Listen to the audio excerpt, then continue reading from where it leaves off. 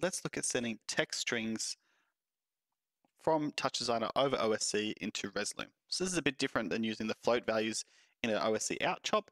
And for this, we're going to send the song lyrics. So I've chosen Technologic by Daft Punk. So I've found the lyrics online here. I'm just going to copy and paste all of those. So copy that and jump back into Touchdesigner. For that, we're going to use a text DAT to hold that data. I'll zoom in, make that active, and just paste all of that in there. We can deactivate that now. All right, so what we want to do is we're going to use these lyrics, but we want to change that into a text field in Resolume, one line or one lyric at a time. So first we need to convert this into a table. It's named convert, so convert dat. You can see it's given you all the rows. We still only have one column, and we want to break up these lines of text into different columns. And because there's already a comma there, we can use the separate by comma value. So change that to a comma, and now it's broken it up for us. We've got 4 columns and all the rows in the song. So what we want to do is we want to select one cell at a time, and that's what we're going to send. So very simple, we'll use a select dat.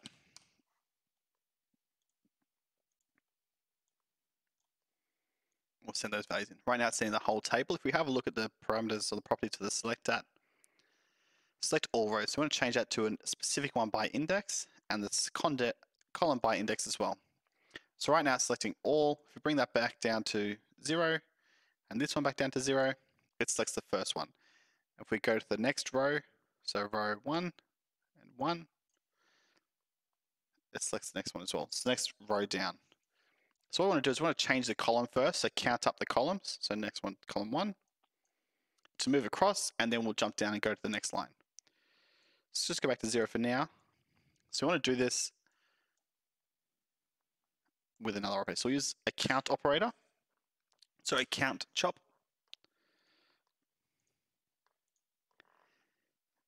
And what this requires, this needs an input to tell it when to count. So it's going to count in increments. And we'll use a button for that. Sorry, so we'll use, in the Touchdesigner predefined palette, under UI, buttons. We want a momentary button. What this is, it only sends a value whilst it's pressed down and releases back to the normal value. So if we have a look at it now, we'll use an analyze chop.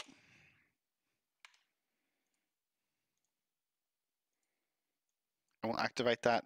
So because it's momentary, so when I'm holding it down, it's at 1, and it goes back to 0. So you just want to flash each time. And that's the value that the count chop needs to increment. So if we pipe that into the first input, every time it gets clicked, and this value goes above 0, it'll count up. So we need to reset that now. So under count, pulse reset. And let's make another button to reset as well. So button momentary, because we can use the second input as a reset value. So we'll use that button as our reset button. So 1, counting up, and we'll reset. All right, so this is going to tell us which column to look at. So let's rename this chop to col, so we know what it's doing. And right now, under start column index, we use a Python script, look at operator col, search operator col, and the parameter v1. We want our end column index to be the same. So let's just copy and paste that straight there as well. All right, so right now this is 0. It's telling this to look for column 0. If we hit this button 1, 1, now it's looking at column 1. We keep going up to 3. Now it's looking at 4. We don't want to go to column 4. So we want this to get to column 0, 1, 2, 3, and then reset back to 0. So in the count chops properties, limit, loop. So we want to go back to the start every time it's finished. So loop min max. So 0, and we want the max to be 3. So now when we click this, we'll reset that value. 0, 1, 2, 3, and it goes back to the start. So right now we're going through these columns. We're not getting to the next line. We need to tell we need another count to tell it which row to go to. So we'll add another count chop. And this is going to be our row.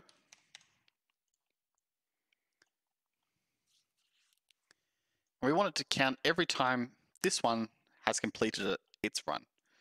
So I'll use a math chop.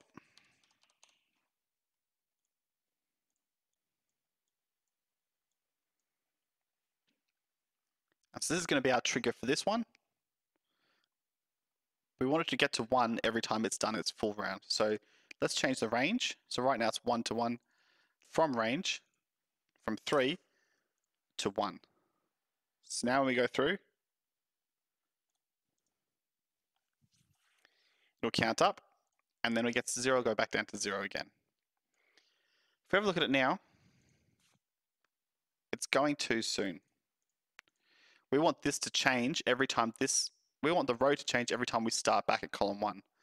So back in this count, if we look at our count options, instead of changing every time it goes from off to on, so when this goes above 0, we'll turn that off. We want it to go every time it gets back to 0. So every time it goes from on to off. So increase count, on to off. Now for a reset, and let's connect this reset button to this chop as well, so we can reset them both at once. So 0, 0, 2, 3, and when we go back to 0, we want this to increase as well. And there we go. So we're on our second line, and we're back at 0. Now we need to tell this select to listen to this chop the same way. So we'll add a script in there. Similar to before, look for operator, this time row, value, v1. And we want the end row to be the same thing, so we can copy and paste that. All right. Now when we click through for reset everything, we should see this go buy it, yes, use it, break it, fix it, and now it should jump down to trash it, which is the first column of the second row. And trash it, there we go. All right. Reset that. This is the value we want to send via OSC. So for that, we did an OSC out, dat.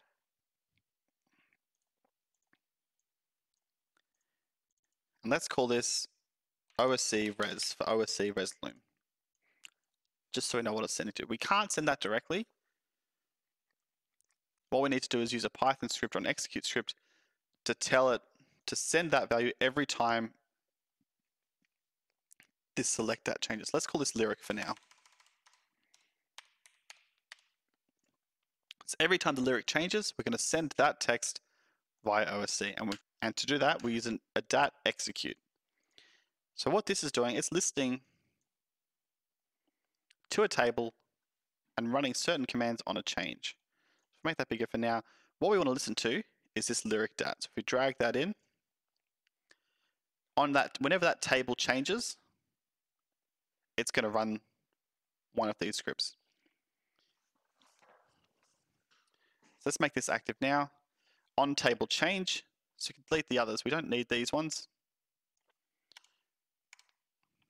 This is the only one we're looking at. And so the script we want to write is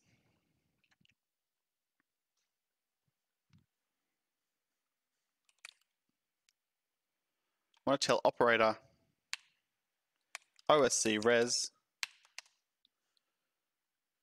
to send OSC. Very important, this needs to be in capital, otherwise it won't recognize it.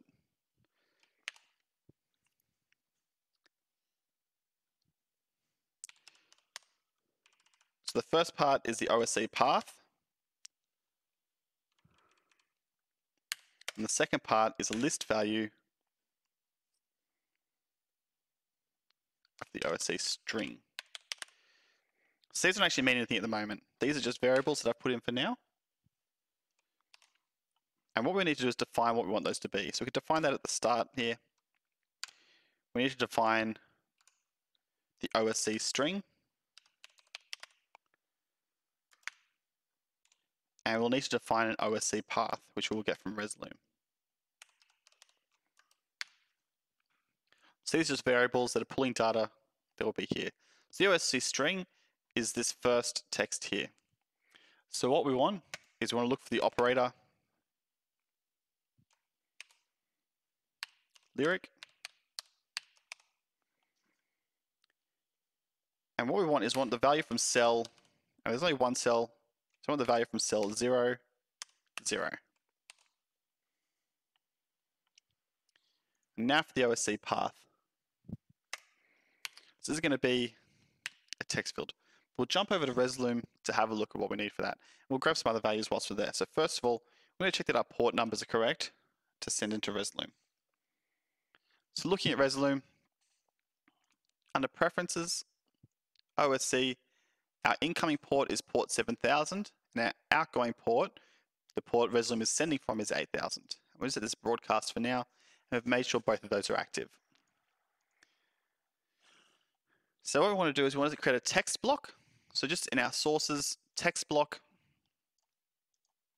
and this is the text we want to change. So if we go to shortcuts, edit OSC, click in that box, this is the path. So that first one is the direct path to that one specifically. The second path is variable based on whichever clip you have selected. We want the one that's a hard-coded value to that path. So we'll copy that and exit OSC editor. We'll jump back into Touchdesigner. So port 7000, that's the correct port from our output OSC. In here, this is the path we want to change. So that's what we just copied. We paste that in, composition layers. That's the direct path to the text field. Okay, now if we run this, so reset, click that button once, and the first one is buy it. And now if we switch over to Resolume, we can see that text has changed to buy it. If we activate that, it shows up on the screen there. All right, so that's all working. Now we don't want to switch back and forth between Resolume and Touchdesigner constantly. And because Resolume can also send OSC data, let's make it so whenever we click this button or this clip, it changes that text. So we can keep clicking and change that text to match the song. So to do that again, we want to find the output. So edit OSC, that clip trigger, this is its output channel as well. So we copy that first line, exit that, jump back into Touchdesigner. We can deactivate this now and shrink that down. That's doing what we need it to. We want to create a thing, we want to send a button trigger to this count every time that clip's clicked. For that we'll use an OSC in chop.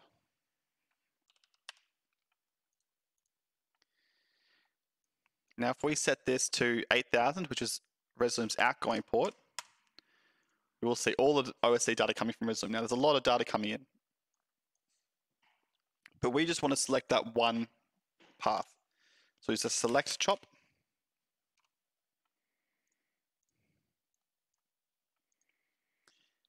And in channel names, we'll paste that path.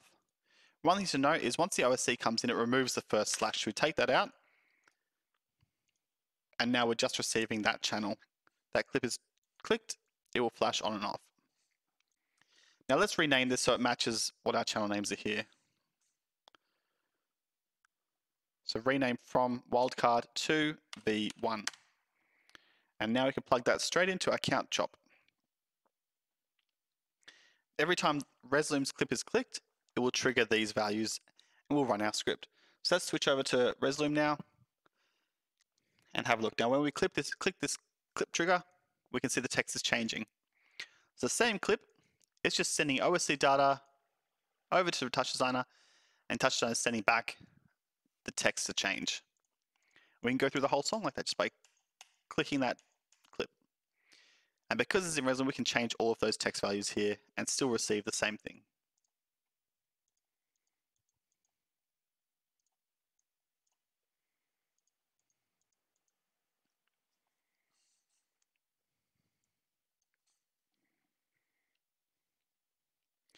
And that's how you send OSC text string data out of Touchdesigner.